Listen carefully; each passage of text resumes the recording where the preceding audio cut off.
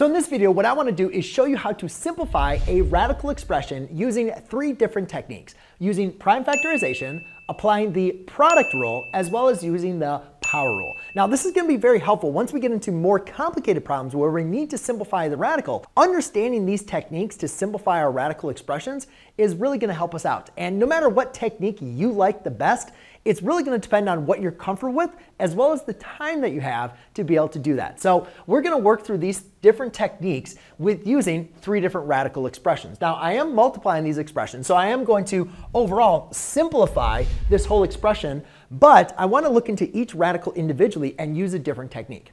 And I think the easiest way to understand simplifying a radical expression is to first look at the prime factorization. So if you remember, when we were writing down prime factorization, if you remember from like numbers, we would take a number and we'd rewrite it as a product of its prime numbers, right? The building block of that number. And obviously, the larger the number got, the bigger our factor tree was. Now, we can write a number as a product of its primes, as well as we can write a variable expression as a product of its prime variables. So if I was going to do that for this expression, what I would do is I'd say, all right, how can I rewrite 4 as a product of its primes, which would be 2 times 2. And then I can do the same thing with x to the 4th as x times x times x times x. Right? So now this is what we call the building block of this expression. Right? This is a product of all of its primes. Now, when we're trying to take the square root of this, to understand the square root, we're saying, what values, what numbers or terms multiplied by themselves, right, is what we're trying to look for the square root. The way we like to look at this, or an easy way to kind of visualize this, is we can take the square root of our pairs. So 2 times 2. X times x, and x times x. Now, another way that we could use our rules of radicals is we could break this up into 2 times 2 times the square root of x times x times the square root of x times x. So if you don't want to use the grouping worm, you could also break it up as square roots of pairs. And then the square root of 2 times 2 is just going to be 2. The square root of x times x is x. And the square root of x times x is x. And we can simplify that to 2x squared. Now, that was a lot of work. Hopefully, it kind of makes a little bit of sense of what you're doing, because you could use the same technique for each and every one of these problems. But hopefully, as you see, as the numbers get bigger, the more writing you're going to be doing. But I always like to remind students, if you get stuck or you get confused, go back to the basics of what you understand to simplify your radicals. So for the next technique, we're going to look at the product rule. And if you remember the product rule for exponents, if you have 2 exponents, x to the a times x to the b, then that's equal to the sum of x to the a plus b. And that's exactly what we're going to be trying to do, is we're going to try to rewrite this expression using the product rule. Now, I don't want to write the prime factorization of 81. That just kind of seems like a lot. However, I'm not really sure of what raised to the 3rd power is going to equal 81. So what we're going to want to do here is think, all right, how can I maybe rewrite this knowing something I do know, right? I do know that 81 is 9 squared. But again, if I'm looking at the cube root, because here's the square root, right? We could write 2. I need to write this as a set of 3 numbers. And 9 squared would be 9 times 9, which is a pair. So it's not going to work for the cube root. So let's maybe look at some of the cube numbers that we are familiar with. So I could do 2 cubed, which is 2 times 2 times 2. Well, that's going to equal 8. You could look at 3 cubed, which is 3 times 3 times 3, which is 27. And then we could also look at maybe 4 cubed. So 4 cubed equals 4 times 4 times 4, which equals 64. Now, out of these numbers, if obviously I go to 5, that's going to be larger than 81. Out of these numbers, do any of these evenly divide into 81? And you could say, well, guess what? Yeah, 27 does, right? Now, rather than writing this as 27 times 3, so I'm going to rewrite this as 3 cubed. And then how many times does 27 go into 3? Well, that's going to be 3 times. Then I can do the same thing with x to the 10th. Rather than trying to write x as x times x times x times x 10 different times, I want to rewrite this as x to the cubed. So again, if I rewrite this as x cubed times x cubed times x cubed times x. Now again, I'm putting a 1 up here because I want you to see what's happening. What's happening is I'm using the power rule. I'm sorry, the product rule. If I wanted to simplify these, 3 to the 3rd times 3 to the 1st would be 3 to the add the powers, 3 to the 4th. And 3 to the 4th is going to give me an 81.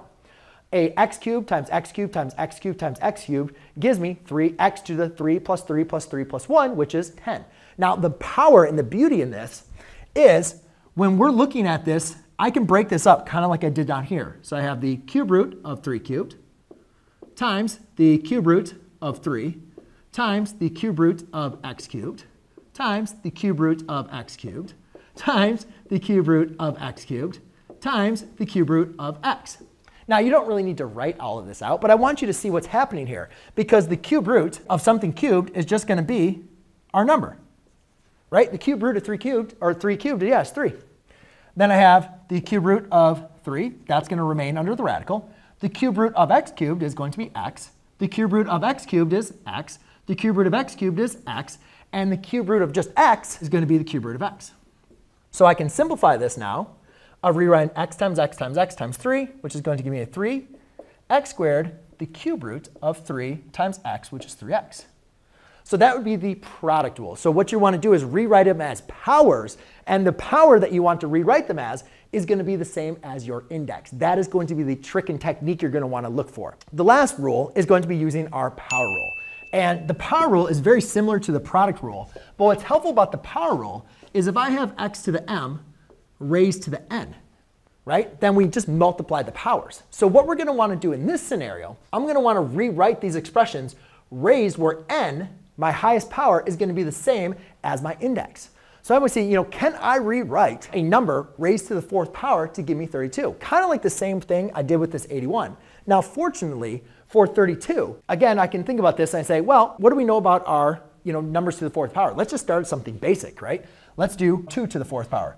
So 2 to the 4th power would be 2 times 2 times 2 times 2. So 2 times 2 times 2 is 8 times 2 is going to be a 16. So I can go ahead and rewrite this. Now, you might be thinking, well, how am I going to rewrite this 2 to the 4th raised to the 16th power? OK, so what I did there was a boo-boo, and this needs to be a 16.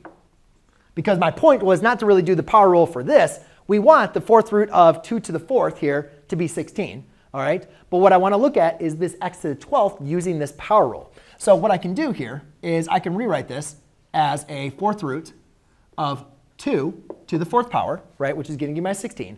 But the main important thing is, rather than writing this as like x squared times x squared times x squared, or x to the 4th times x to the 4th times x to the 4th, right? Because our goal is for this power to be the same as 4. I don't want to write this as x to the 4th times x to the 4th times x to the 4th. But what I'm going to want to do is rewrite this as x cubed to the 4th power. You can see how little work I need to do to be able to rewrite this, right? Because think about it. X to the 3rd raised to the 4th is going to give me 12. Right? Now, if I had a little bit extra, I could always use the product rule to add an extra x or anything. This is important because when we have our index as 4, we want to make sure we have an expression raised to the 4th power. Because when we do that, that's how we're going to simplify our radical. So this case is going to be the 4th root of 2 to the 4th power times the 4th root of x cubed to the 4th. Now we can go ahead and break this down. And then this is going to give me a 2.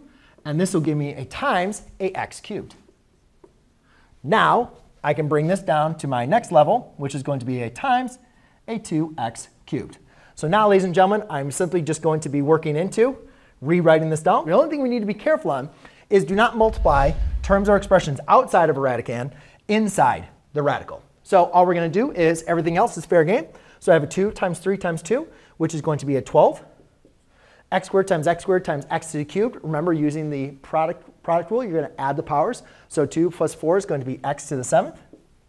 And then on the inside, we have our radical, a cube root of 3x, which could not be simplified any further. So there you go, ladies and gentlemen. That is how you simplify a radical expression using prime factorization, using the product rule, as well as last but not least, looking into the power rule. You can see the amount of work that a lot of times it takes